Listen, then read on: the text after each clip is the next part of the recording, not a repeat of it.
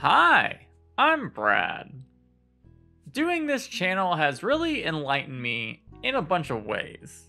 Talking about things that'll be coming out in the near future in terms of VR tech has really allowed me to research things and find out about how kind of current things and past things worked.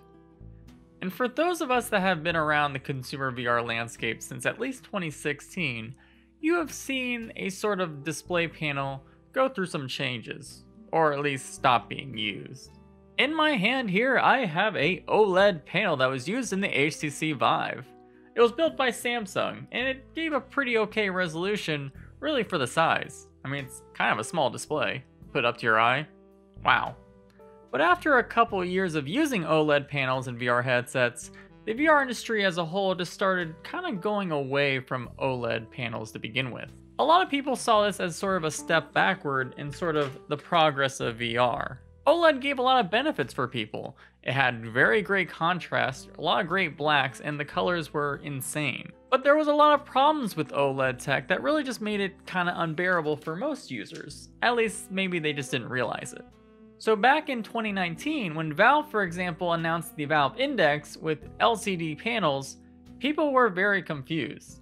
LCD is sort of a bit older and becoming more passé as OLED technology has progressed. However, the main reason that people switched to LCD is for a few reasons. First of all, let's talk about the issues that the OLED panels had in the old headsets. The OLED back in the day were really no different than OLED used in old smartphones, except they were obviously more tailored for VR because these are very square displays. Because generally you would have one display per eye to allow more IPD adjustments, and well, some headsets these days don't even have two displays, one for each eye, but that's for a whole other video. And while I was able to get this OLED display to light up purely for example, and you can see it looks like there's no really black between the pixels, really you can't really judge an OLED panel based on the resolution. Because in VR, you do something very different than what you do for a normal, well, panel that you put up to your face either with a phone or TV. You put optics in front of it.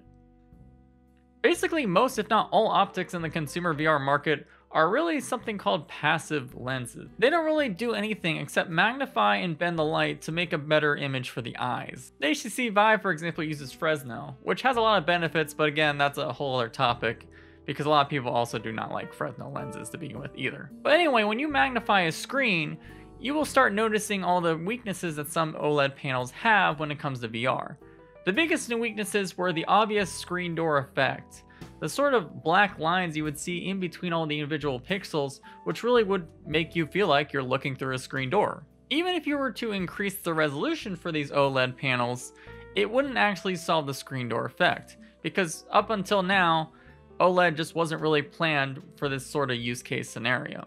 This is evident in the HTC Vive Pro, which actually has the same resolution as the Valve Index, but still uses OLED. It's very noticeable screen door effect using the Vive Pro compared to the Valve Index. Another thing is LCDs were always known to give off much higher values of brightness. Higher nits is really good for VR because the more light you have, the better chance of having something called a lower persistence you will be able to achieve. Ghosting is something that people might not even notice in their original VR headsets with OLED, but it was a severe problem. Especially as you tried to actually increase the refresh rates from some of these OLED panels, this ghosting or high persistence would be even more evident. But of course, LCD wasn't perfect either because you lost a lot of that true gray contrast values and some other more factors that some people to this day will not even switch to an LCD headset because they are just so addicted to the color reproduction that OLED can actually bring. So yeah, pixel fill rate, how many pixels you can fit in between each other, and really low persistence is the main reason that LCD kind of took over. But I didn't make this video to talk about why we switched to LCD. I'm more making this video to talk about a huge change in the VR and AR industry for that matter that is actually switching back to OLED. The people watching that were probably pretty bummed out by the fact that we switched to LCD are probably going to be very happy to learn that within the next year, you're probably going to see a lot more use cases for OLED returning to VR. The main reason is a brand new technology, well, actually, not brand new, but a technology that has been matured enough to be very useful for VR and AR use cases. In fact, there's a reason why it's been more useful recently than ever. I mean, even PSVR 2 has been leaked to be using OLED, which is pretty crazy because we know they're putting a lot of R&D in that headset as we speak for release next year. So this display in my hand looks pretty small, right? An OLED panel from 2016. Well, really, in the scheme of things, compared to something called OLED microdisplays, these are actually quite large. I talked about it a little bit in previous videos, but this video is really to dive in a little bit more. It's a technology that's been really maturing very fast to really be in use for the consumer VR and AR sector. They are these really tiny screens that can pack in a ton of pixels depending on the actual pixel arrangement and reach up to resolutions of up to 4K. Smaller than these. In fact, in some cases, literally 1/3 the size of this. Some of them in production even have lower persistence than the LCD that we're seeing in some of the consumer VR headsets now, because they are reaching brightness levels of up to 5,000 nits. That is very important because the higher brightness, the less artifacting you'll have in your actual VR headsets, depending on the optics. In fact, optics are a huge reason why these tiny displays are actually becoming more possible for use in VR and AR. I talked about earlier how really these lenses here are just magnifying an image.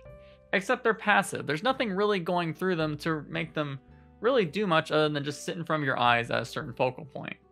But we're seeing some huge advances in the lens industry that's allowing these OLED microdisplays to actually be more functional in terms of consumer and VR and AR uses. We're seeing stuff being in the works to allow liquid crystal lenses to actually actively change and bend light to the user's eyes.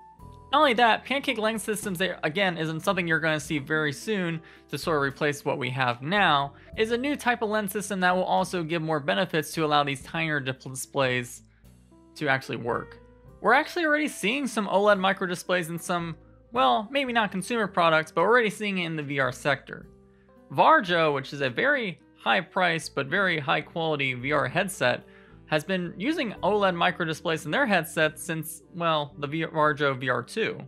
But due to the fact that they have a passive asymmetrical lens rather than an active one with actual electronizing photons to actually pass the image to the eye, they have to supplement that OLED microdisplay with a background LCD panel. The second gen series of Varjo headsets had a lower resolution of both microdisplay and the back panel LCD display, but the newer generation Varjo headsets, which again also include this OLED microdisplay, have reached a 2K by 2K resolution for just the little front panel that really is situated for the center of your view to begin with.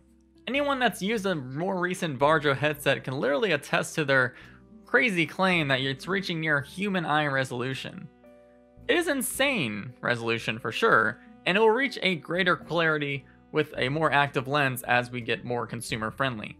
In fact, there's actually probably going to be a big deep dive on that Varjo XR3 headset pretty soon on this channel to talk more about this. Now let's go talk about a little bit about the PSVR 2. I said earlier in the video that it's been literally leaked that the PSVR 2 will be using an OLED panel.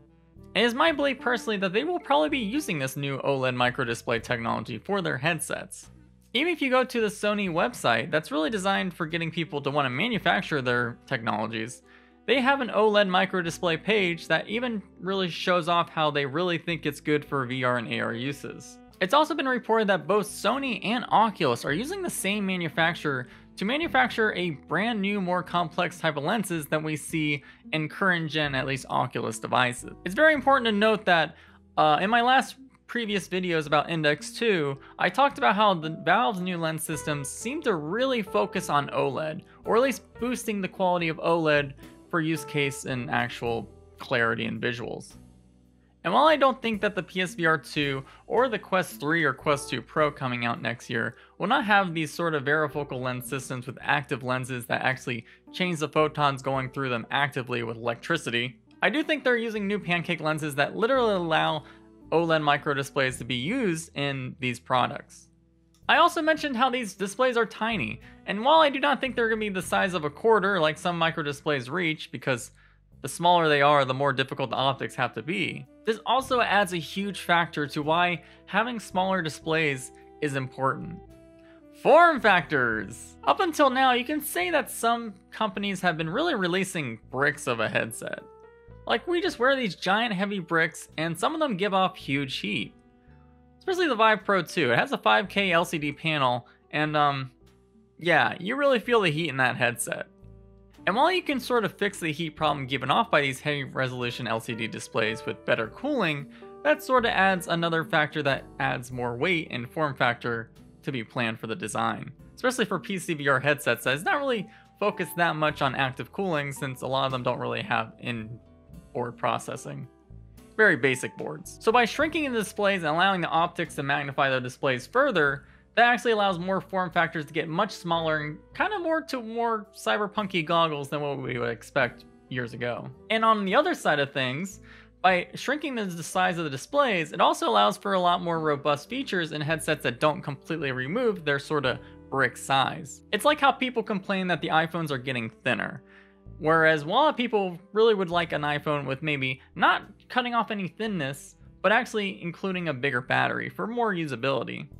The same case could apply for VR headsets. The smaller displays get and the more room that you can fit more stuff in, such as like an IPD motor display or something like that. I should also talk about the future of OLED microdisplays. While I believe that most displays coming out in the next year are going to be 2K by 2K per eye, 4K put together, we see a ton of OLED microdisplay manufacturers looking into increasing that resolution quite a bit. eMagnet in particular has a display that is very small but packs in 4K by 4K per eye. While that is a lot of resolution to drive, maybe less worrisome when you have something like foveated rendering, that is some insane future-proofing in terms of what we might see in the next couple years after the industry is switching back to these new type of OLED panels. So high brightness, low persistence, no screen door effect, higher resolutions, lower form factor, and just overall better weight to allow more features. Switching back to OLED, and this new type of OLED I talked about in this video, is sort of next gen. So as we kiss this OLED panel goodbye, it's only going to be replaced by a much better one, and we'll be saying goodbye for LCD probably forever at that point. Anyway, thanks for watching, and I hope you have a very clear day.